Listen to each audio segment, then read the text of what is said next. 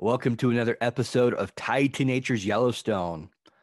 If you're tuning in on the podcast, I want you to let you know that I am doing a video of this one as well today, as this video is going to have a map on it. So what I'm going to do is I'm going to start going through the loops of Yellowstone. Again, this is kind of, I'm still doing that broad overview, kind of give you an idea. Let's say you decide to take a tour of Yellowstone, or if you decide to go in by yourself, you have one day. What are you going to do? Are you going to hit the lower loop? Are you going to hit the northern loop? Where are you going to go to? What are the highlights that you should consider? Where should you stop? How long should you stop places? I try to give you an idea of where to go and what to do. And the way I'm going to be doing this is, you could come in the loop all different directions. Because I start out of the west entrance, I'm going to start from the west entrance on this. So you're at the west entrance of Yellowstone. Yeah, you go through the gate. And actually, before you get through the gate, you got to consider the gate itself. West Yellowstone, depending on the time of year that you come in, you might be waiting for a little bit. The traffic might be backed up there. There's about 4 entryways that people can get through. That will funnel and kind of go back into town sometimes. You got to think most people are going to start after 8 o'clock. 8:30 starts getting busy. 9, 10 o'clock, you're going to be waiting to get in. So that's the first thing to consider is what time are you coming and how long are you willing to wait at the entrance? Anyway, so if you're with me on the YouTube, you can see that I'm going to be using my cursor here. And if you're not, pull up a map on your phone or maybe you have a map from Yellowstone, get it on your computer and you can follow along that way as well. Or maybe you know what I'm talking about. I'll try to give you some good directions here. So you're starting from West Yellowstone and you're driving east towards Madison. So that first section is about 14 miles. That 14 miles, it takes you to get into the lower loop of Yellowstone. So things to consider along this stretch. Let's start with the wildlife. So along this stretch, typically you can find elk. It's going to have to be earlier in the morning, later in the evening. And this is going to be for the summertime. Every season, like if you listened to the last podcast episodes, you'll notice that the season kind of changes a little bit. So spring, summer, and the fall, you can typically find elk somewhere along this stretch. It might have to be in the morning or evenings when it's coolest, just because the elk are going to go back into the trees. They're going to seek that shelter from the sun during the daytime. In the wintertime, if you drive this stretch, you will see a lot more bison. They migrate and they hang out of this area, and they'll actually take this route from the Madison, kind of cross the Madison River and head over towards the north of West Yellowstone as they migrate. But along this section, you have that river corridor. In the summertime, you might see the bison through here. Not typically, but if they are through here, expect a little bit of traffic. A lot of people are excited to see them through there. And, it's some of the first animals you see. And so you get some traffic on this section as people get in and they're excited. You are following the Madison River. So along that stretch from West Yellowstone to Madison, you're following the river most of the way. And once you get to Madison Junction is actually where that river is formed. There are 2 other rivers there, which is the Firehole and the Gibbon, which combine to make that river. There's some great scenic opportunities through here as well. Places that I typically like to stop or point out to people. One is about 7 miles in, just after you pass the bridge, you're going to come to your kind of the first big open meadow. And that's a great place to stop and see what's out there.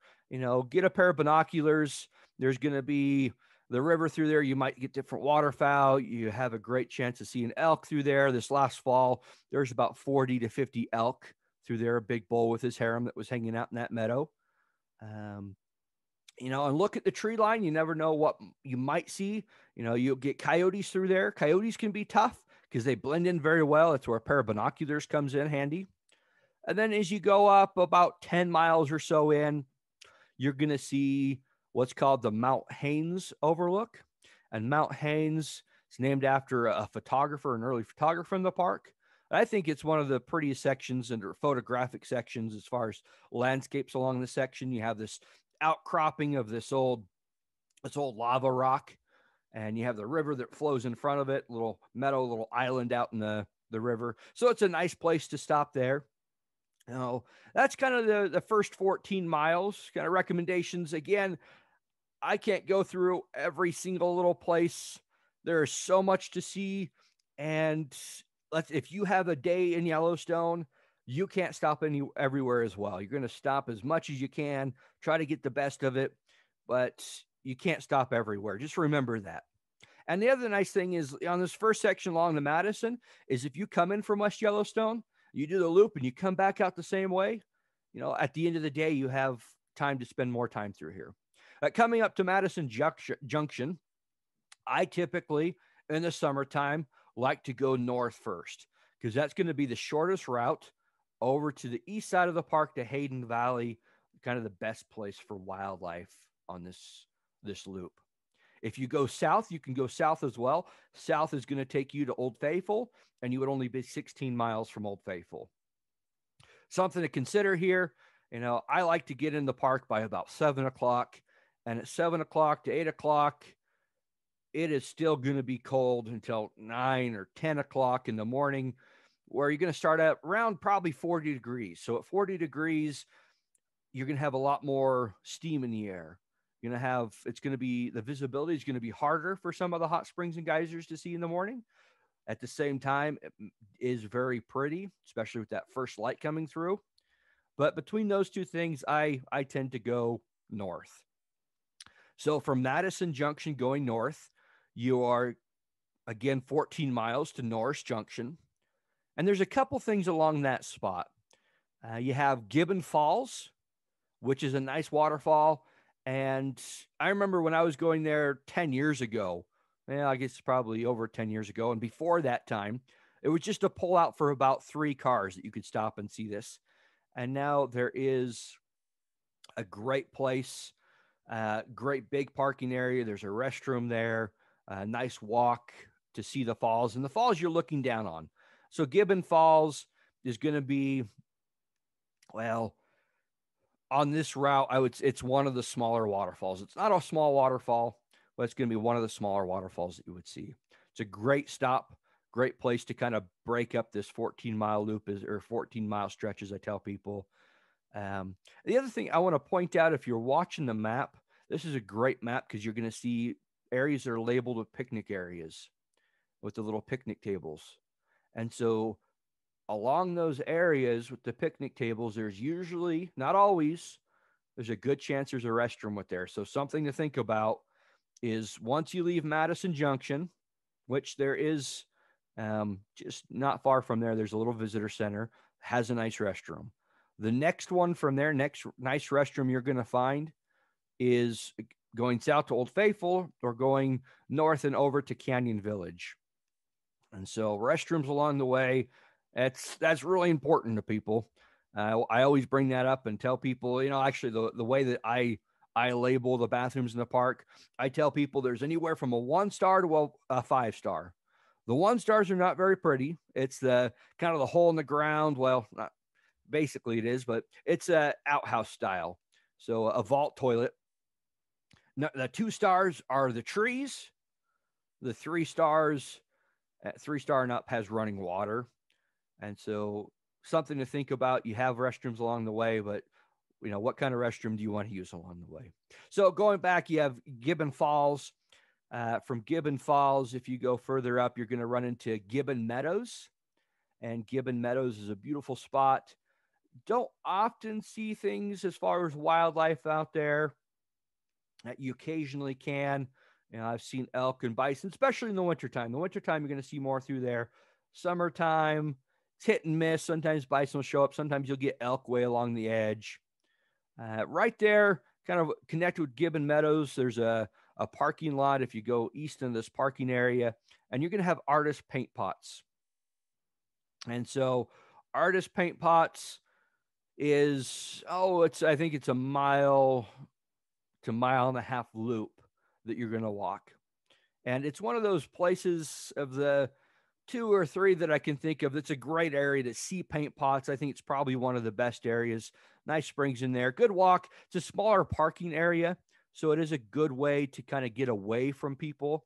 You're not going to have quite the same crowds. I mean, the parking lot does fill up. Again, you might have to be patient waiting for a minute for a parking spot. But once you get in there, the area is big enough that it doesn't feel like it's, crowded in that area. Going from artist paint parts further north, you're going to run into chocolate pot. Now, pot is hard to see. So you're going to have a little picnic area right along the Gibbon River, kind of set back in the trees. And as you pass that, before you get to what's called Elk Park, your next big open meadow area, there's a couple pullouts. One of those pullouts, the first one past the picnic area, is going to be where Chocolate Pot is. And Chocolate Pot is this neat little hot spring across from the river. It's just bubbling up there. And they call it Chocolate Pot because of the amount of iron in the water. They say if you take a scoop of water out of that, a cup of water, that water will turn brown. So it oxidizes because of how much iron is in the water. And, I should go back. I missed one place after Gibbon Falls. There's a place called Burrell Springs. Burrell, it's named after a precious gem. And so that's really neat right there at Burrell Springs. You have both a hot spring. It's about 190 or just over 190 degrees. And you also have a fumarole. A fumarole is a steam vent. There's a lot of hot air coming out. And that's neat because you see these two different features, and they're very different from each other. Burrell Springs is really bubbling up, has a lot of, big bubbles coming up. And when you see the bubbles, it's not boiling. It's gases being released. And then behind that, you have this loud noise coming from the fumarole. So those are some great places through there to stop. On this section, as far as wildlife, I mentioned, the meadows, watch for bison, watch for elk. Occasionally from Gibbon Falls up to Burrell Springs and up to Gibbon Meadows, especially in the springtime, maybe the fall time, there's a grizzly bear that likes to hang out in that area. And so watch for her. Depending on the year, she might have cubs. I have seen a couple black bears on that stretch. I've seen otters a couple times in the river right before you get to Gibbon Meadows. And again, watch for coyotes through there. So this section, it's one of those things. You could see a bear, you could see a wolf, a coyote, elk, bison. You can see any of these animals throughout the park. And I won't try to mention them all over the place, but some of them, especially elk, bison, coyotes, you can see anywhere. These hot spots, I'll try to tell you a little bit more of, where you're going to see a bear, where you're going to see a wolf, the best places in general. So anyways, you get up to Norris, and at Norris Junction, that's where you have the option of going north to Mammoth Hot Springs, or you can go east over to Canyon Village. You take a little drive to the west into the parking lot of Norris Geyser Basin. Norris Geyser Basin is going to be one of the hottest, most acidic places in the park. It's a big area to walk around. That's where you're going to find Steamboat Geyser, which is the world's largest geyser. It's not something that you probably want to wait around for. You could be waiting, well, just like anything. Maybe you're waiting 5 minutes. It could be 20 days that you're waiting there for Steamboat Geyser to go off. And so there's a great area to walk around there. Big parking lot. That parking lot does get full, and they have overflow parking out along the road there. So that's Norris Geyser Basin. And then from Norris Geyser Basin over to Canyon, it's a 12-mile stretch there. Along the way, you have another picnic area. And right there with that picnic area, there's a nice meadow through there. And then you have a one-way drive. It's about a 2-mile drive called Virginia Cascades. And Virginia Cascades is a nice drive. And, of course, it's a Cascades that you're looking at. That you can see along the way as part of the Gibbon River through there. And the Cascades, it's neat because you're parked, it's right there, you see where it's going down. And I tell people it kind of looks like Splash Mountain if you've been to Disneyland. It almost looks like, don't do this, please. But it almost looks like it's something you could get a tube and just ride that down.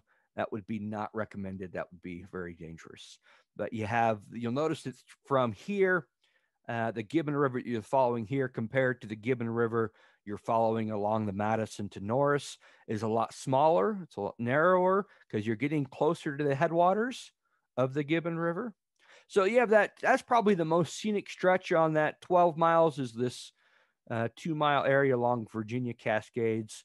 A lot of this is forested area. So for most part, when I do this drive, it's, just, hey, we're going to cruise through here real quick. There's not a whole lot to see. And we're getting over to Canyon Village. And something to think about on this stretch, depending on what you want to stop, how early, how interested in your wildlife. If people really want to see wildlife when they're on tours with me, as we're doing that lower loop, I'll say, you guys, hey, let's go straight over to Hayden Valley. It's going to take just over an hour from us to get to the west entrance, come in and get over the canyon area. We'll stop for wildlife. We're going to see other geyser basins that we'll do, at the other end of the day. The waterfall, we're going to see more of those. And so sometimes I'll just kind of cruise through this section looking for wildlife so we can get over to Hayden Valley, and you still have a whole lot of the park, and you kind of get to slow down a little bit as you go through the rest of that. Just as if you're thinking about wildlife and at the same time you don't want to miss anything, there's so much to see, so much that Yellowstone has to offer. And that's one way to do it. So at Canyon Visitor Center, of course, you have the visitor center there. You have restrooms, nice restrooms there. So we can find some of the 5-star restrooms. You're going to have places to eat. You're going to have gift shops. So the whole thing right here in the visitor center. And again, with a COVID year, it's always best to check beforehand what they're doing as far as food. The visitor center, what if they're open, if they're, this last year, they weren't open to go in, but they would have rangers outside that could answer information. You could get your stamp for the passport and things. So from Canyon Visitor Center, as you go south, you're 16 miles down to Fishing Bridge. Now, this is a section, there's quite a bit through here that I like to do. First thing I do if I'm looking for wildlife is I go straight down to Hayden Valley. And so Hayden Valley, I'm going to be stopping along the way. I just make different stops, places that I know. There's, along Alum Creek is another one. As you go to the top of the hill, there's a place called Grizzly Overlook, and down by El Antler Creek, and there's a little hike there. And I'm just stopping to glass or get out my binoculars and look just to see if I can find anything. And, that's where I'm looking for grizzly bears and wolves specifically. Often you will see elk and bison, coyotes through this stretch, bald eagles, ospreys, different things. But those are kind of the two things that a lot of people are wanting or expecting to see as they want to see a bear. That's the wildlife that I'm trying to get over to this area early in the morning for. Now, getting over to Hayden Valley early in the morning, it can pay off, but at the same time, you could be over there for a couple hours before the fog lifts. Because oftentimes the fog will settle in, especially after it rains in Hayden Valley, and it may not lift until 9 or later. So you got to kind of start early, but don't start too early if you're looking for wildlife over there. And so often you can see bears, you can see wolves. There's the Wapiti Lake Pack that in the wintertime, or excuse me, the summertime, the spring, I guess, they do den in this area historically. And so I'll go through Hayden Valley looking for wildlife. Then I'll backtrack and go up to the canyon area. So I'll scroll this up here if you're following along on YouTube. And you'll see here, you have the South Rim Drive and you have the North Rim Drive. So there's two different sides of the canyon. And I prefer the North Rim Drive. There's a couple reasons for that I'll go through. You also have the South Rim Drive, which a lot of people are familiar with Artist Point. So Artist Point is a great look at the lower falls. The lower falls is the larger of the two waterfalls there. of the lower and the upper falls. It's about 300 feet. And Artist Point is the more scenic lookout. You're further away from the waterfall, but you have this, the river running in front of you as it leads up to the lower falls. You also have a trail along there. You have a great view of the upper falls from the kind of the Uncle Tom's area, and they just redid that, so there's a great couple vantage points to see the upper falls from that side.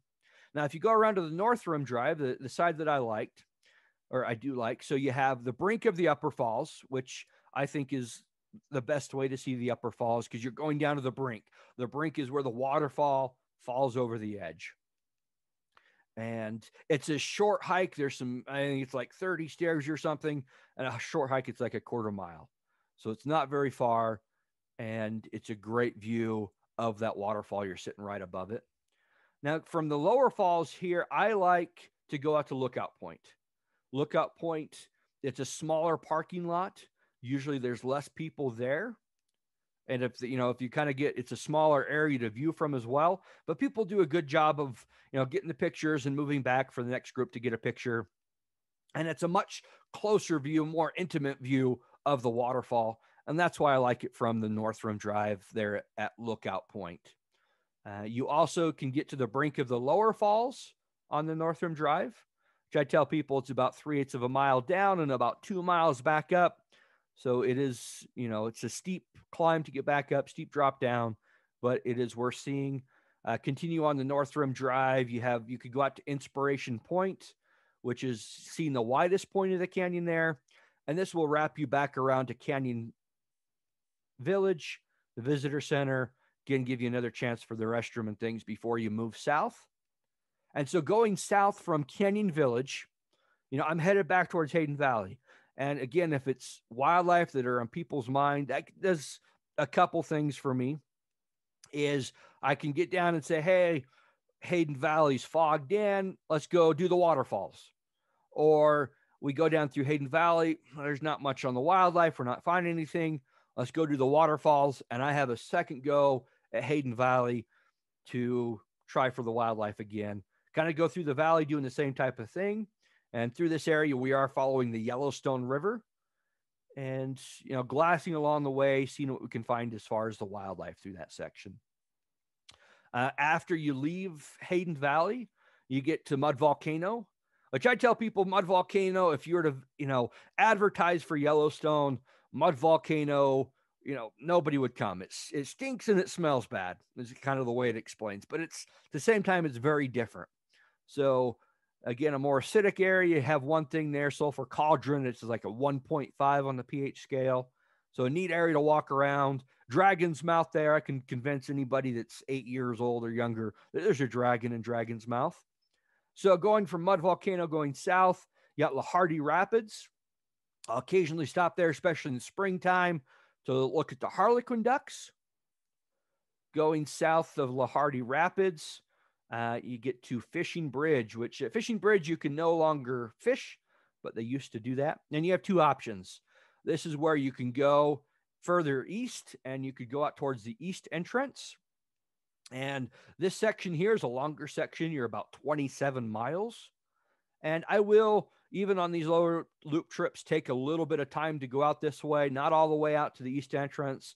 But I spend usually I think it's 9 miles or so from that junction out to Lake Butte. And I like to do that section because of grizzly bears. It's a great area to see grizzly bears. Along the lake, you have Mary's Bay and Sedge Bay. Go places, if somebody wants to skip rocks for a second, get out of the vehicle, it's a good place to do it. Or going up to Lake Butte, going to the top of this little drive here at Lake Butte will give you a look over Yellowstone Lake. And on a clear day, you can see as far south to the Tetons. If you go further from there, there's some great views going over Sylvan Pass. Before that, you get, Sylvan Lake, which is just a beautiful little lake. Along this stretch out to the east entrance, you occasionally find bighorn sheep through there as well. So a very scenic mountainous drive on this section. Along Yellowstone Lake, there are places also that are really good for elk in the fall time. Listen for them bugling.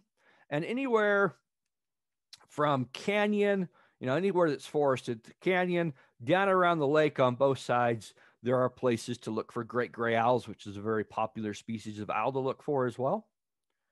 Now, if you go from Fishing Bridge and you go further south down to West Thumb, you have 21-mile section there. As you go down Fishing Bridge, I should mention, actually, there's a little visitor center. There is, what am I thinking of? There's going to be places for food there as well as gift shop. That's what I'm thinking of, a gift shop there. So a few things to do in that area, a gas station. And I should mention gas stations. The major areas, Canyon, Fishing Bridge, Grant Village, Old Faithful, there are gas stations you can find along the way. So going further south from Fishing Bridge, going to run into Lake Village. Lake Village, great overview of the lake again. You have the Lake Hotel and the Lake Lodge there. The Lake Hotel is worth going and take a look at. That was built in 1890. It's a beautiful building that sits right on the lake. Going further south to Bridge Bay, there is going to be a place where you can get on a boat and take a boat tour from there if you want to. So that's where the marina is. And Bridge Bay, along the lake here as well, good place for wildlife, for bears and elk again. Bridge Bay up to Lake Village and kind of the section, great place for some elk. There's usually some big bulls that will hang out there through the summertime. Going further south, you have a lot of lake and a lot of forest through here. So it is a beautiful drive. It's one of those places, again, I say, okay, not a whole lot of maybe stopping through here. We've seen the lake a few times, but I do like to have lunch through this area. So usually I'm hitting this area, if I start at 7 o'clock through the gate, I'm usually somewhere around the lake by 11 o'clock, 11:30 for lunch. And this goes throughout the park, anywhere I'm at, 11 to 11:30 is lunchtime. And I do that because by 12 o'clock, picnic tables, picnic areas, they're full. And so I try to find a nice picnic table, spread out the tablecloth, and we have a nice scenic lunch. And the best part of the lunch is always the view, and having a spot along the lake is great for that. You're going along the lake, and there's some scenic places to stop along the lake, skip the rocks. If you're anywhere in the park, especially along the lake, I'd like to pick up a handful of the dirt, the rocks, and you'll see a little pieces of obsidian throughout it.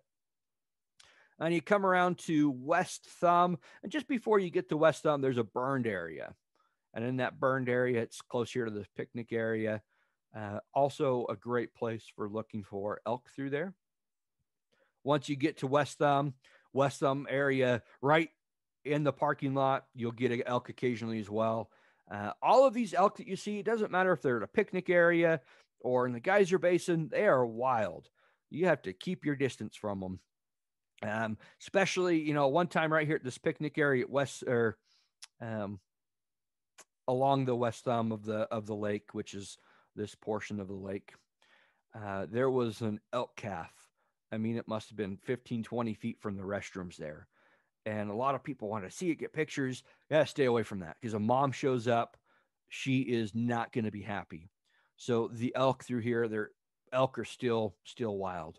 So at West Thumb, you have a great geyser basin there. Again, a walk along the lake. There's some neat things to see there right in the lake, like fishing cone. Fishing cone is a cone where people used to go fishing from it. The story is they'd catch a fish, keep it on their hook, dip it there in the lake, dip it in the hot spring in the lake, cook it there on the spot. So at West Thumb Geyser Basin, good area. A couple nice colorful pools to walk around and see there as well. So from West Thumb, you have two options to go. You go south. You go south about 22 miles, which will put you to the south entrance of the park. From there, you're into the John D. Rockefeller Jr. Memorial Park. It's a mouthful. John D. Rockefeller Jr. Memorial Parkway. And then from there down into Grand Teton National Park.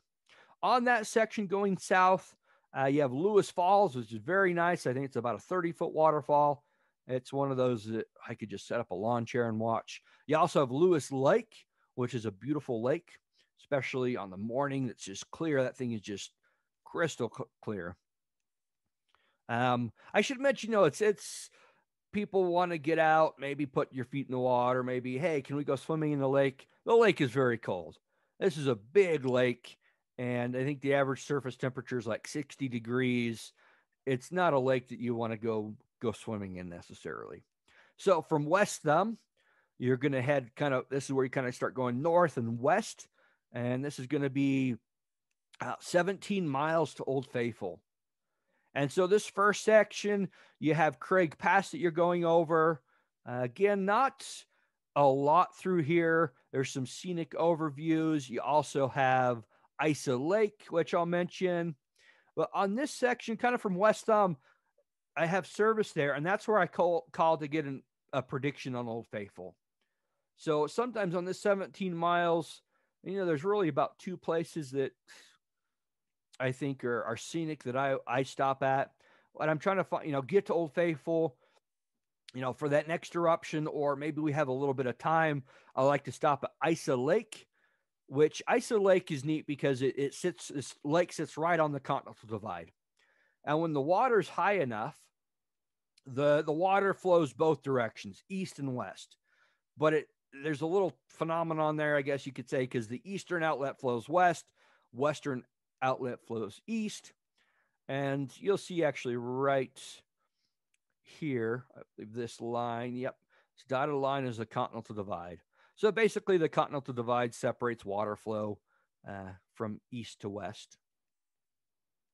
So after, Isa Lake, there's leeches in that water. It's just a small lake. It's more like a puddle is what I tell people, or a little pond. And there's also salamanders, two things that I look for there. And then going down to Kepler Cascades is a great cascade there to stop at. And again, right in this area, you start getting service. Again, to check on Old Faithful. So, I mentioned Old Faithful. You can call Old Faithful. There's a hotline number, which I'll post in the notes for this podcast. And so you can call and, press 1 for Old Faithful's prediction, press 2 for the other geyser predictions to kind of get an idea of when you should be there. And, they tell you it's a plus or minus 10 minutes on Old Faithful. I always like to be there about 20 minutes beforehand just to play it safe, make sure we catch the eruption that we're there for. Otherwise, you have about an hour and a half wait till the next one. So Kepler Cascades is nice. This is where you're going to start seeing the Firehole River. And from there, you're into the Old Faithful area. Then Old Faithful, there's a lot more going on there than Old Faithful. I think some people expect to show up and there's just this geyser and nothing around. You do have a couple hotels, a visitor center, lodging, gift shops, gas stations, and everything going on in there. You're going to be watching Old Faithful with, depending on when you go, in the wintertime, watch it with a couple hundred people. In the summertime, it could be a couple thousand people that you're going to watch it there with. A lot of people come for Old Faithful and they disperse over the gift shops and things. You could do 2 or 3 miles of hiking through the geyser basin at Old Faithful. Get 4 or so geysers that are actually predicted there besides Old Faithful, plus 100 others or a couple hundred others that you might catch along the way. And so you can see that there's this whole area. You have Geyser Hill, which has a bunch of geysers on it. You have Grand Geyser, you have Castle Geyser, you're going to have Riverside Geyser, you're going to have Daisy Geyser, and also a bike trail through there. So there's a lot going on in that area. At Old Faithful, when I'm there, we usually watch Old Faithful, and I maybe go into the Old Faithful Inn, which is terrific. I mean, it's a beautiful building. I'll talk a little bit about the history there. And then we move on from there, because from here, going north to Madison, you're 16 miles. And this is where, majority of the hot springs, the geyser basins in the park are. So going north from Old Faithful, not very far, you have Black Sand Basin, which is a little smaller geyser basin that you can walk around. Going up to Biscuit Basin, a little bigger geyser basin. I like Biscuit Basin, a couple nice springs, but it also has a geyser that we can count on, Jewel Geyser, that goes about every 10 minutes. From there, you go up, you have Midway Geyser Basin. The two big things there are going to be the Grand Prismatic Hot Spring and Excelsior Geyser. Excelsior's dormant. It's a big crater there with a beautiful hot spring now. Most of the time, what I would do, because this is people want to see Grand Prismatic, is from Old Faithful. I'll go up to the Grand Prismatic Hot Spring, and there's a trailhead, the Fairy Falls trailhead. I'll find parking there, and there's a half mile. Well, I think it's a little longer than a half mile out one direction to go to the top of this hill. Most of it's flat, but the last little bit you raise up and you look down on Grand Prismatic Hot Spring. And that's where that is. And after that, then you have Firehole Lake Drive, which is a nice place to do after your hike. It's hot. By this time, it's getting to be, 1, 2 o'clock. It's warmer out in the summertime. And then this Firehole Lake Drive is a one-way drive, some great hot springs, kind of I guess you could say a cool down after the hike, and be able to see some more hot springs and places that you can stay in the car and just kind of drive by or get out along the way. And as you come out of that, you have Fountain Paint Pots. Fountain Paint Pots is nice. I don't hit it as often in the summertime because after Midway, people are tired. Probably stopped at West Thumb. And, in the wintertime, I hit Fountain Paint Pots every day. But Fountain Paint Pots has all 4 features in one area. So you have hot springs, mud pots, a geyser, and the fumaroles there. So that's what's nice about Fountain Paint Pots. And then from Fountain Paint Pots, you have this meadow that goes across the flats. Then you get up to past Nez Perce Creek and you start following the Firehole River. Some beautiful scenic places through here. And towards the end of this, you have to start on the north side. There's again, about a 2-mile drive that goes through the Firehole Canyon.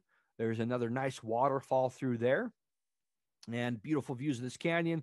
And you end back up at Madison Junction. As far as this section, from Old Faithful to Madison, as far as wildlife, in the springtime, you'll catch bears through here. In the summertime, you rarely will catch bison through here periodically. They're crossing back and forth between Hayden. Hayden's where you're going to see most of the activity with bison through the summertime. And as you get back to Madison, as I mentioned, you have that 14 miles back out of to the west entrance and have some options to stop there as you go back out. Now, so that's kind of the way that I'd run a tour. Maybe that's the way that you should think about doing that lower loop. But as you go, you have to think about your timing. If you have a day, you're not, if you're going to do that whole loop, you're not going to have a chance to stop at every geyser basin along the way. Typically 2 to 3 geyser basins, if you keep on pace, is what you can maybe expect to do. Spending time in Hayden Valley looking for wildlife, doing the waterfalls along the lake. And that's why Old Faithful is important to catch it. Why, at a timing, that you're not waiting around 3-4 hours there.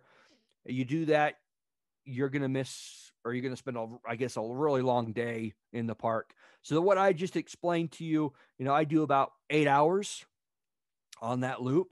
You have so many different ways you can do this. You have a couple of days, you go out to Hayden Valley, see that north side of the loop, go back home. You come in the other day and you go down to West Thumb and back and spend a lot of time in the geyser basins. But in general, that's what I'm doing. 8-hour tour in Yellowstone covers that loop, and you go off it in a couple places. That's what I want to share with you today. Feel free if you have any questions on that, ways to do this, to break it up. Text, call me, email me. You can find that on the website. On Facebook, anywhere, you can find my contact information. And the next episode you're going to catch in a week, I'm going to be going over this northern loop and what that encompasses, getting into Lamar Valley, which is, more of the wildlife side, the wildlife loop, I guess you could say. A lot richer wildlife on that north side. But again, thanks for tuning in.